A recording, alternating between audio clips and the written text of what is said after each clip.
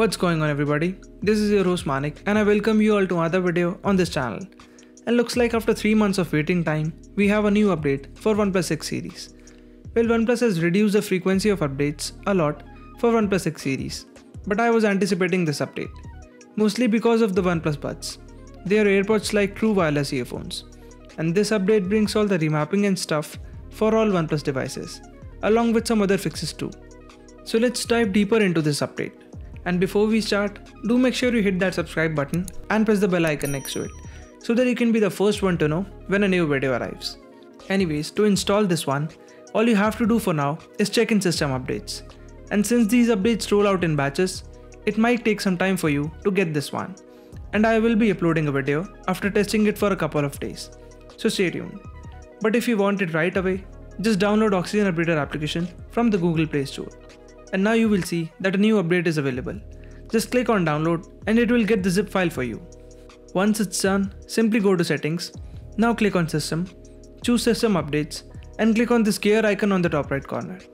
Now choose the zip file we just downloaded. This will start installing the update. And now all you have to do is wait patiently for a few minutes and then reboot your device.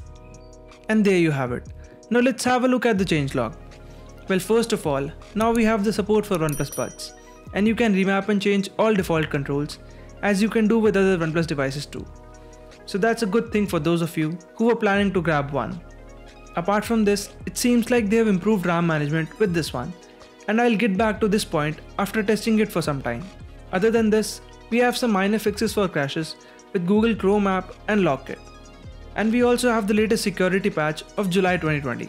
Which is really a clever move by OnePlus, as tomorrow this update will get old, as we will be getting August security patch. So that's a bummer. But alright, moving further, the Google Mobile Services package has also been updated to May 2020, and it does not make that much of a difference to us. And lastly, this one is like most common for all updates, that is, improved system stability and fixed general bugs. Well, I will check all that and system stability too.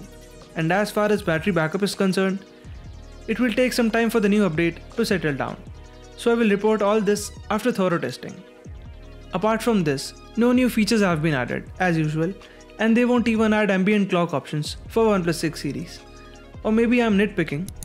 Anyways, do like this video if it helps you out and stay tuned for the complete review, and I'll see you in the next one.